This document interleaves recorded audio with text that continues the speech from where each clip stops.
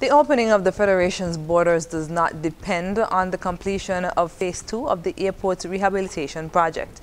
This according to Officer in charge of SCASPA, Tuffida Stewart, who says although it is expected that the work on Taxiway Alpha will be completed in time for October's reopening, if that does not happen, it will not impact the airport's reopening. She was at the time speaking at a recent media tour of the progress being made on the project. We will be able to operate with the other two taxiways.